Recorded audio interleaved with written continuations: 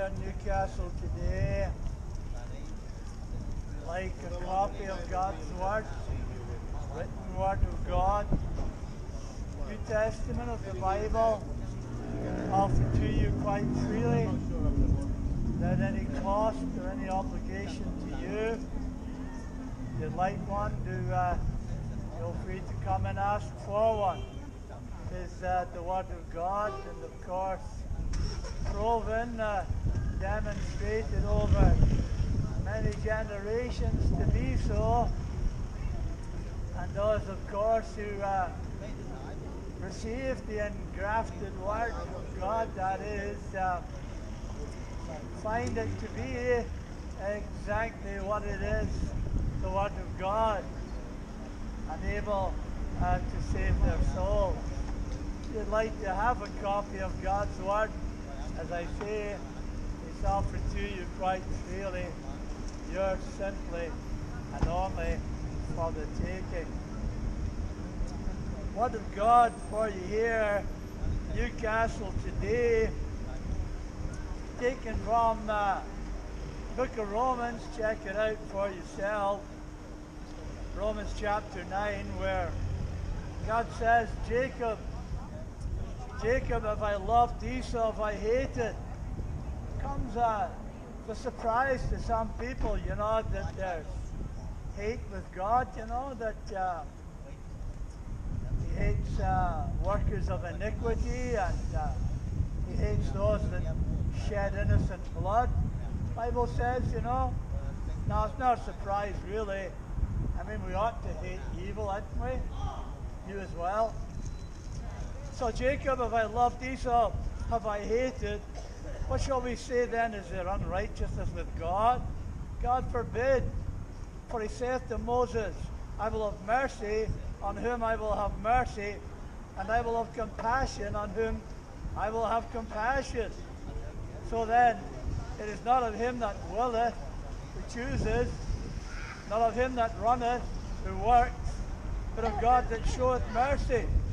For the scripture saith unto Pharaoh, he was the king of Egypt back in the day, even for this same purpose have I raised thee up, that I might show my power in thee, and that my name might be declared throughout all the earth.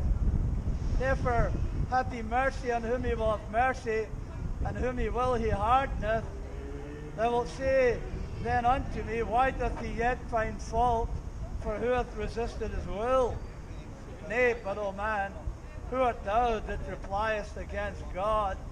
Shall the thing formed say to him that formed it, why hast thou made me thus? Yeah, it's a difficult matter, I guess, for those, who don't know and love God, and who have not received his engrafted Word, who have not humbled themselves under his mighty hand, and being exalted by him.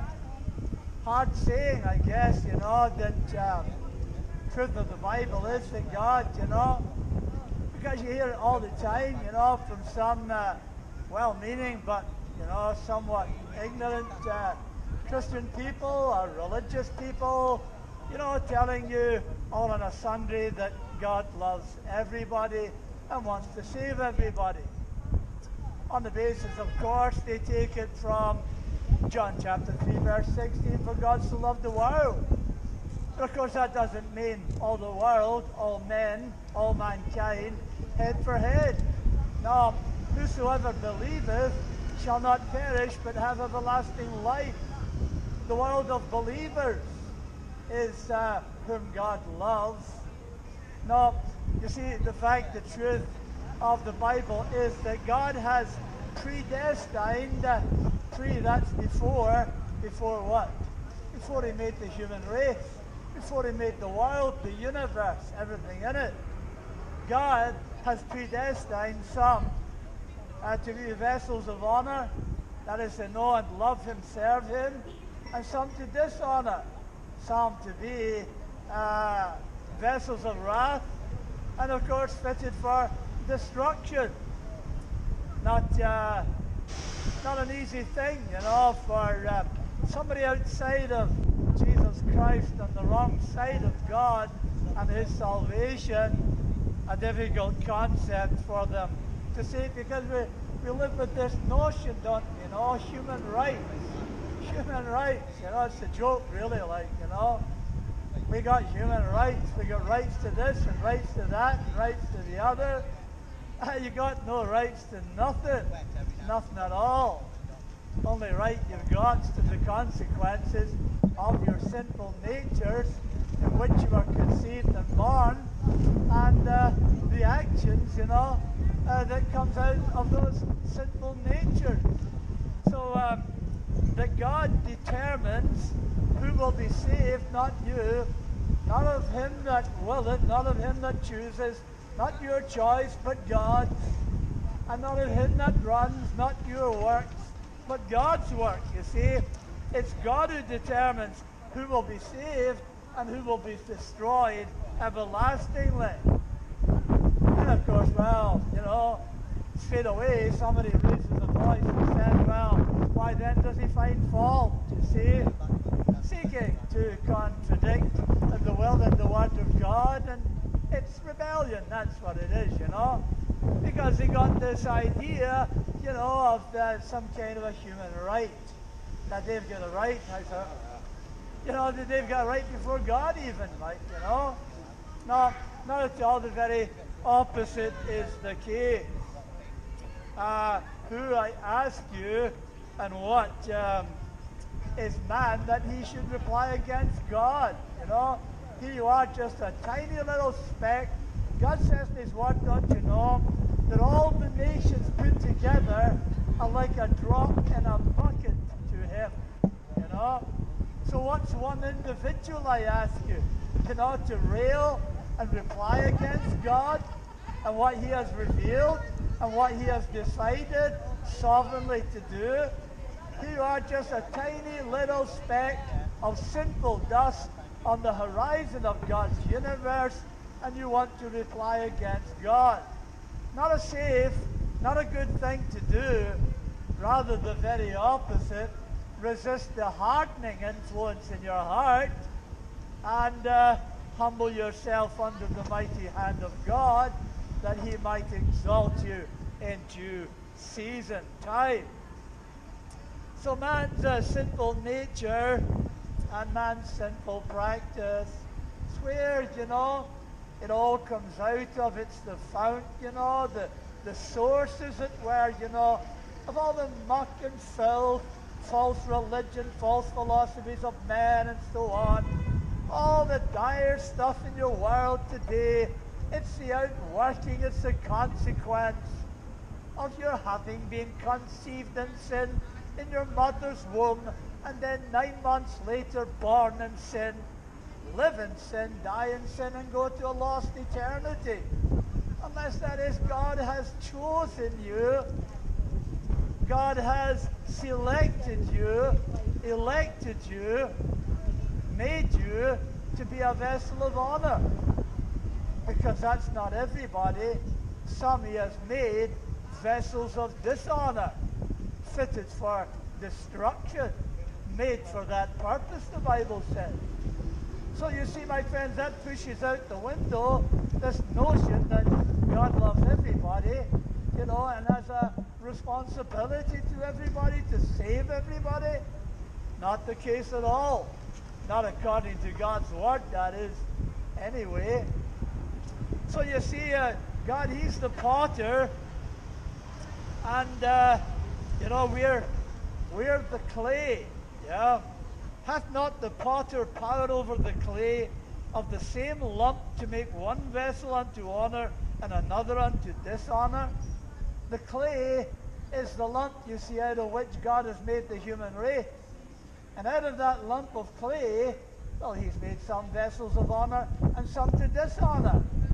Some he's made to save and some he's made to destroy. But then, him being the potter, well, that's his business, He's every right to do that. So that he makes some vessels of honor and some to dishonor. You've got some objects of pottery in your house, I guess. Most people do. Some of them, they're nice vessels, you know, and you put them up on your mantel shelf. Put them in your cabinets to display so that people can marvel and wonder at them. Vessels of honor, you might call them.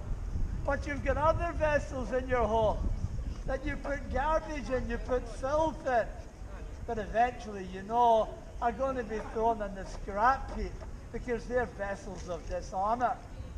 Well, God, in like fashion, you see, when he made the human race out of that one lump of clay, well, some he made for one purpose, to display his grace and his love and favor, and some he made to show his power in destroying them.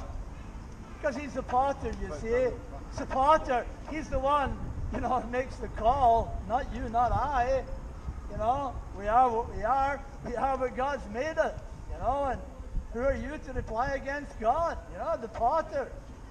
Potter does what he wants with the lump of clay, does he not? So you see, my friends, the potter has the right to do whatever he pleases. You don't, but he does. So some vessels, of course, they're marred and they're spoiled, and some of those, that sin, you know, sin came into the world, spoiled us all, so that God can say that we were all of us conceived in sin and born in sin, live and die in sin, unless that is by the grace of God, the potter takes hold of us by his grace and remakes us. But he does that, you see, with those whom he has chosen, elected unto salvation. See, there was an election took place before the world was made, the universe was formed. There was an election took place. You weren't there, you didn't have a vote, none of us did. It was on God's part, where he chose out of the human race that he would make some vessels to honor, some to dishonor. Some he made to save and some he made to destroy. Way before any one of us had done any good or any evil, before anyone had even a thought in their head. So some are remade, refashioned as it were, saved that is by the gospel, God sending his only begotten Son into the world, that through him that they might be saved, reconciled to God, that is, restored to the image of God, to the favor of God, made vessels unto honor, vessels, that is, pleasing to God, new creations, you see, in Christ Jesus, brought by God, the will of God, the decree of God, brought to a saving knowledge of the Lord Jesus Christ through the preaching of the gospel, the hearing of the word of God, or the good message of God's salvation, that by the grace of God brought to repent of their sin, turn from their sinful ways, not resist the will of God, not reply against God, but yield to God, submit to God, humble themselves under the mighty hand of God, and God takes them, and God remakes them, and God makes them vessels of honor. But that's not everybody. That's only those whom God has chosen from before the foundation of the world. But here's the surprising thing. Some God has made, the potter has made deliberately to dishonor. And he gives us an example here of the king of Egypt, the man called Pharaoh. He was a king back in the day, raised up by God and set apart by God to do the wickedness that he did to oppose God. But then, of course, that's the very reason for which he was raised. And, of course, all the ungodly and the wicked who hate God and hate his Son, Jesus Christ, and resist the gospel, and resist, of course, resist Almighty God. Well, for the same reason, you see. For the same reason they were raised up, you see. They were given their being. They were given their status and their station in life in the world, you see. All the gifts and talents given to them. But they used them, you see, They use them deliberately to oppose God. Some prominent figures, like Charlie Darwin, and the foolish Professor Dawkins, you see. God gave him a station in life. He gave him the intellect, He gave him the gifts and the talents to be what he is. But he raised him up and set him apart to wickedly, evilly oppose God, the knowledge of God, and of course, to infect others too with his godlessness. But he was raised for that purpose, you see. Fitted for destruction. God, the potter, you see, has deliberately made some vessels out of the same lump, the same human race. He's made some to honor, some to dishonor, some he's made deliberately in order to destroy them. And well, you'll know that, you see, if you resist the gospel, resist the overtures, the promises of God in the gospel, that should you repent and believe the gospel, you would be saved.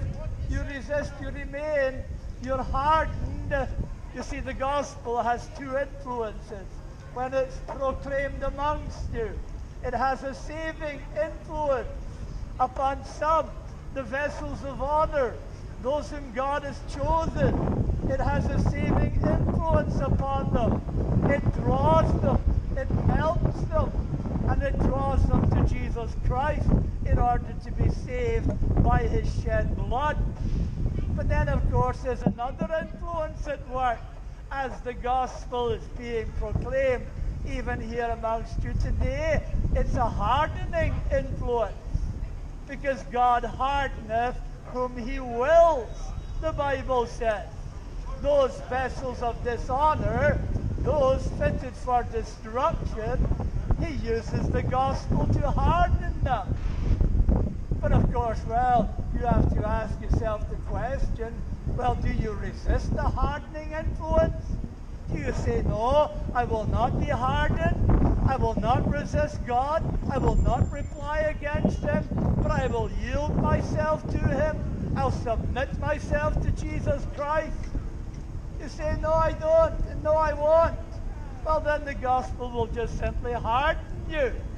That's its influence, you see, upon the vessels, the ones that are fitted, God says, for destruction. That's their final, and that's their eternal state and destiny. It's in the hands of God, you see, not yours. Many people who live in your world today, your modern society today, they think, that they're the masters of their own destiny. The choice is with them. It's not of man that willeth, not your choice. Not of man that runneth, not your doing. My friends, it's God's doing. You're in the hands of the potter, like it or not, and you're his to do with as he will, and he will do his good pleasure, whatever that be. Oh, be assured of it, my friend. So the lumps of clay, you see, the lumps of clay, the human race, that is, the lump of clay out of which God has made the human race, they have no rights at all. They have no complaints against the potter at all. God starts with a lump of clay, and out of it he makes the human race. And within that human race, he has made a distinction, you see. The seed of the woman, those who are vessels to honor, those whom he has chosen to salvation. And then there's the seed of the woman, those who belong to the serpent, to the devil. Their father is the devil, and they do his will and they do his lust. That's the distinction, you see, that God has made in the human race. The potter, he did with the lump of clay just as he pleased. And that's what he's done. Made some to honor and made some to dishonor, fitted for destruction. Eternal, everlasting destruction, that is. Out of the same lump, the potter, he makes both. Some to save and some to damn. eternally, everlastingly, never to come to a knowledge of God, true righteousness, holiness, without which, of course, no man shall ever see God. So you see, my friends, this is told to us. This is your instruction for today, in order not that you should reply against God, not that you should seek to contradict him, not that you should harden yourself or be hardened, but rather that you should resist the hardening influence and yield yourself, humble yourself, tremble at the very thought that you might be a vessel of dishonor, that you might have been chosen for eternal destruction.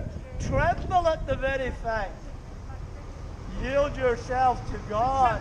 Humble yourself under his mighty hand, that you might be exalted, that is, in due season, as God himself pleases.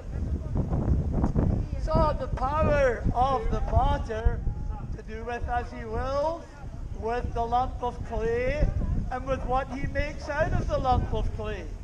The power to destroy. Here in verse 19, thou wilt say then unto me, why doth he yet find fault? For who hath resisted his will? Well, none can resist him. That's an impossibility. But that doesn't take away your responsibility, that you cannot resist the will of God. No. God's not the author of your sin. Man's the author of that and responsible for it. The very fact that you cannot come to Christ unless God has given you to him before the foundation of the world, and unless God, through the preaching of the gospel, draws you to Jesus Christ, you cannot come to him. The Savior himself says so. So you see, my friends, that apart, that does not excuse you, my friends. On the contrary, the very opposite. No, responsible. Sin came into the world. Some people will argue, well, it didn't come by me. It was my first parent. It was Adam. He brought sin into the world, and death came on the heels of it. Surely it did. And you might say, well, I wasn't there. I'm not responsible for what he did. Oh, yes, you are. God says so. The potter says so. He has the authority. He's the power, not you, not I. And he says, my friends, that we are all responsible in Adam, because he, you see, was the head of the human race. And he was your and my representative before God. And when he sinned on your behalf and mine, the entirety of his posterity. He entered into a contract with sin that's binding upon every human being born into this world, so that God can truly say, you see, that we are all, every one of us, conceived in sin, born in sin, and live and die in sin, but for the grace, the kindness of God, you see it. So, this does not take away, just because the potter makes what he wants out of the lump of clay, vessels to honor and vessels to dishonor. Well, I didn't make myself that way, you say.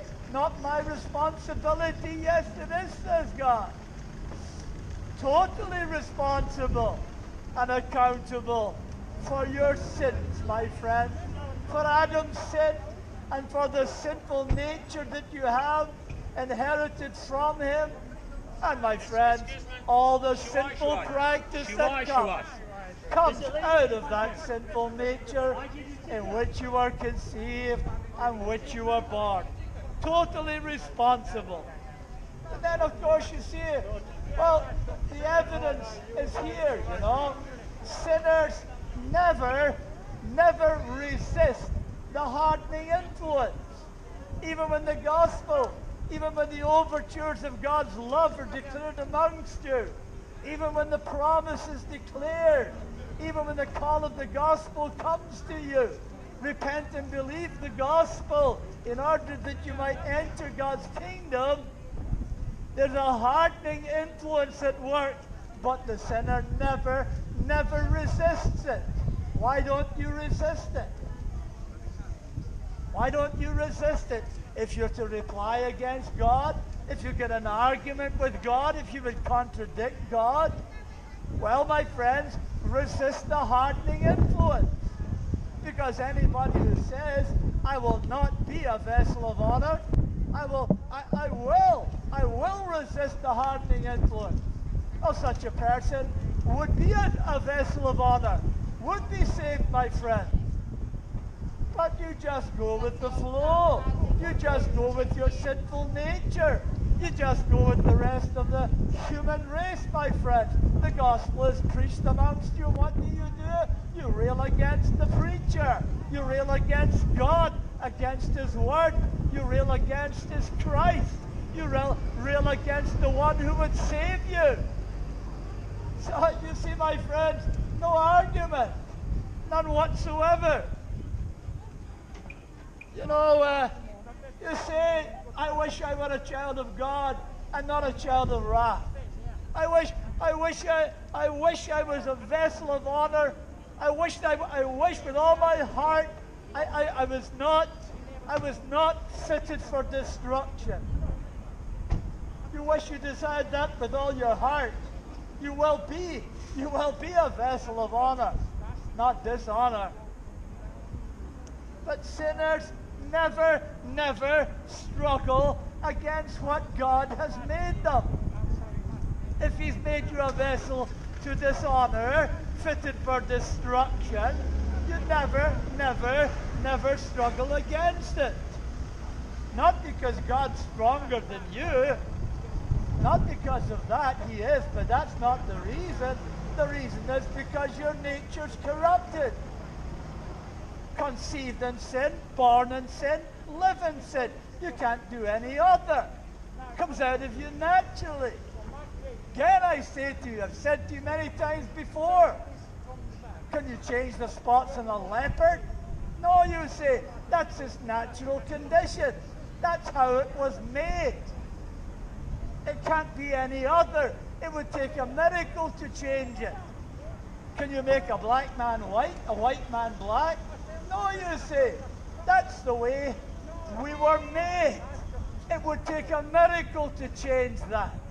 Well, says God, how can you, who are accustomed to doing evil, made to do evil, made to do wickedness, how can you do good?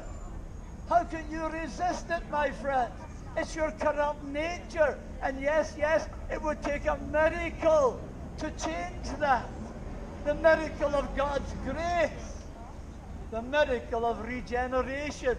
Ye must be born again, says Jesus. Except a man be born again, cannot see the kingdom of God. So unless you resist the hardening influence, unless you refuse to be hardened in your sin, in your hearts, in the wickedness in which you are conceived and born, unless you resist it, my friend, and you will only do that by the grace of God. You will only do that if God has chosen you, has predestined you unto salvation, my friend.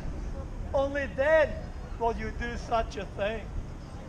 So the nature's corrupted, you see, but God also has the power, authority, that is the right, as he so pleases, to show mercy sovereignly as he chooses, as he pleases.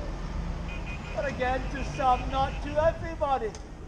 I mean, even experience tells you that. Huh? I mean, how many people out of your own society are saved, are genuine, reborn Christians who love God and who love his word, the Bible, and stand by and upon it? How many do you know? Huh? I'll bet you couldn't even count them on one hand. No, my friends, we're always in the minority. No problem there. God's tiny flock. No, you see, my friends, the problem is the majority, the masses, are not chosen to salvation, are chosen to be vessels of dishonor. God's flock is always a tiny flock. Not all, my friends. Experience alone tells you that. Many, many thousands, millions over past generations have gone out of this world. Their hearts, their natures never changed, never born again, never come to a knowledge of God, of His love, of His mercy and kindness, but gone out of the world, lost, fitted for destruction. Few there be that are saved. And in this wicked generation in which you find yourselves today, my friends, I tell you, even fewer, my friends. But God will have His people in every day and generation. They're mine. I made them for that purpose, and I shall have them. Some, my friends, but not all. So again, would you reply against God, says the apostle? Would you contradict Him? Would you rebel against Him? Well, that, my friends, is to yield yourself to the hardening influence. You rebel against God to your own destruction. You're faced with a precipice, my friend, and you're in your car, yeah, and you've got petrol in the car. It's good petrol, nothing wrong with the petrol, and you've got a choice to make. You put your foot on the gas, on the petrol, and you go over to destruction, or you hit the brake and you stop yourself going over the precipice. Which choice will you make? Well, I'll tell you, my friend. Well, God tells you. You'll put your foot on the gas, on the petrol. You'll destroy yourself, my friend. You'll destroy yourself. The only time any person, anyone, will put their foot on the brake is by the sovereign mercy of God imparted to them. I will have mercy on whom I will have mercy. God says He's the potter, man, not you. He's God, not you. Right in the beginning, the first temptation that came to your first parent and mine, Adam, Satan, the devil, the old serpent, said to him, "Eat the damn fruit, Adam. Eat the damn fruit, man. Then you'll be as God." And ever since, men and women have lived in God's world, thinking that they're God. They're the masters of their own destiny. They call the shots. No, says God. No, says God, you do not. I am the potter, you are the clay, and I do with my clay just as I please. So don't contradict. Don't reply against God. Don't rebel against Him. Don't yield to the hardening influence, but rather yield, my friends, yourself to Jesus Christ. Submit. A white flag raised in surrender to the Almighty Son of God, that He might save you. A tiny speck of sinful dust, I ask you. Tiny speck of sinful dust, filthy, unclean dust on the horizon of God's universe, and you want to reply against Him? You want to contradict Him? You want to argue with Him? Only one end to that, my friends. Only one end to that. Fitted for destruction. So you see, my friends, God is God. And this is the one aspect in the Bible hated by men and women. It makes them gnash their teeth. Even Christians gnash their teeth at it. They hate it. It's the least liked and read chapter in all the Bible. Read it for yourself, Romans chapter 9. And see, my friends, the one thing that makes God to be God and man just a silly, silly, sinful speck of dust. Yeah, God is God. He's the potter, you're the clay. Question is, left to you, has He made you to be a vessel a vessel of dishonor, fitted for destruction. Which is it? Which is it, I ask you? So I urge you against strife. Strive against the hardening influence. It's abroad in your society today, don't you know? Widespread in your society in this generation. Can you not see the madness? Is it not evident to you? Is it not obvious to you? And those of you who can see it, you're cowed into silence. You're frightened to speak out against them. These monsters that harden themselves against God, the inventors of your LGBT mob, transgenders and the like, it's madness and most reasonable people know it, but they won't speak out. They're frightened, they're fearful, they're cowed into a fearful silence. Why would they be scared? Against their reason. Against their reason because of what they're threatened with. You know, use that noddle, yeah? So I urge you, my friends, strive against the hardening influence. It's abroad in your society today, my friends. It's running wild. And it's a generation, I tell you, fitted for destruction. Few there be, few, my friends, there be that are saved. Always few, always few. Strive, says Jesus, to enter in at the straight gate. It's not a wide gate. It's a narrow gate. It's a narrow pathway that leads to life, eternal, everlasting life. And then there's the wide gate. There's the broad path.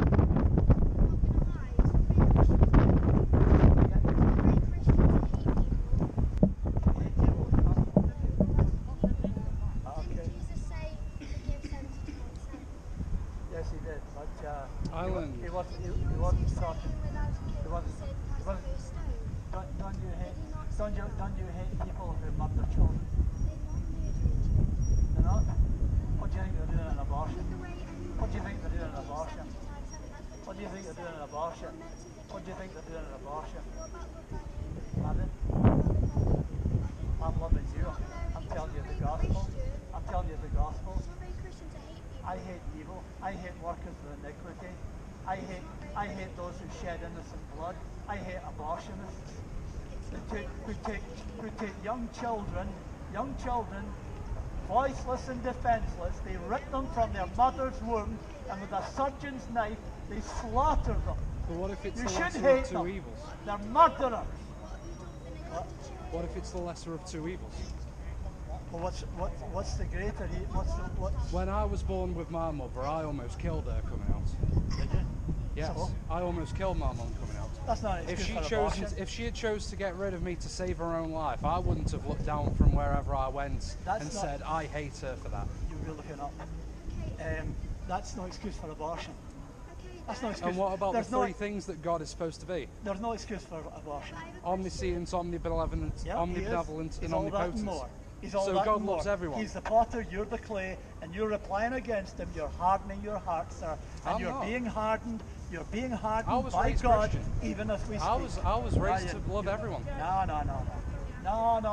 God does not, and neither do I. Other than I've adopted two of them. Okay? That's good. So my friends, get rid of the notion that God loves everybody and his intention is to save everybody. That's not the gospel, my friend. That's not the gospel. There are vessels to honor and vessels to dishonor. God hardens whom he wills, and God saves who he wills. He's the potter. You're the clay. Jesus says, enter ye in at the straight gate. The narrow pathway that leads to life. The wide one leads to everlasting, eternal destruction. Yield yourself to King Jesus, to the Son of God. Repent and believe the gospel. For the kingdom of God is at hand, and that's the only way you enter into it. Repent ye and believe the gospel. That is the most loving thing that any person in this world today could tell you. Repent ye and believe the gospel. Repent ye and believe the gospel. You like a copy of God's word? Read for yourself, examine. Read the pages of the Bible for yourself. See what God the Lord would say to you. See whether you be a vessel of honor or dishonor, whether you be fitted for destruction or for everlasting and eternal life in Jesus Christ, the Son of God. You'd like a copy of God's word? You come and ask for one. May God bless you and have mercy, Newcastle, upon your precious, never dying souls. Want a copy of God's word? Come and ask for it.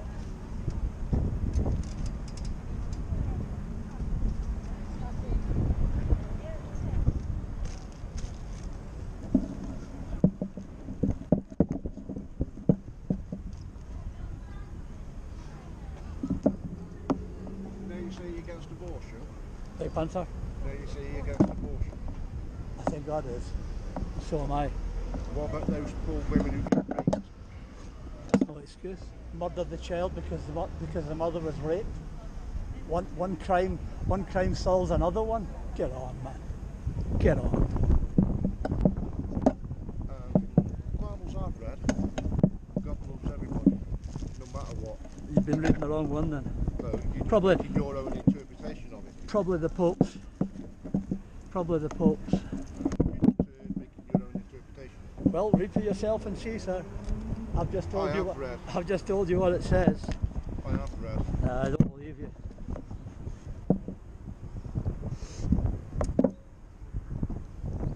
At home, at this very moment, I Yeah. have got 4 Bibles. Yeah, the devil's got them as well.